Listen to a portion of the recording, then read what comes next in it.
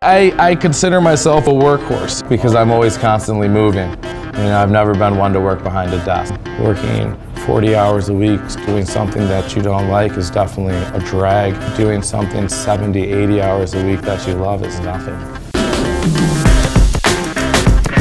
Ever since I can remember, I've wanted to be an animator. Now I design for video games. I didn't really think about animation in video games as being an option for employment, but it is. And I think Rochester is really great in that way because it has a whole bunch of different opportunities as long as you stay open-minded.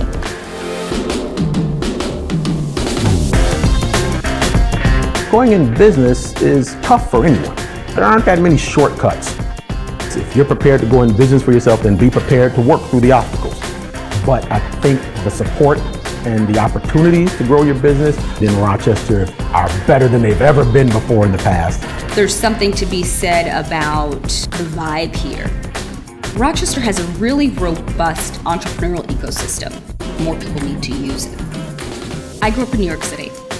I always thought I was going to live there my entire life. Rochester was the best investment for me.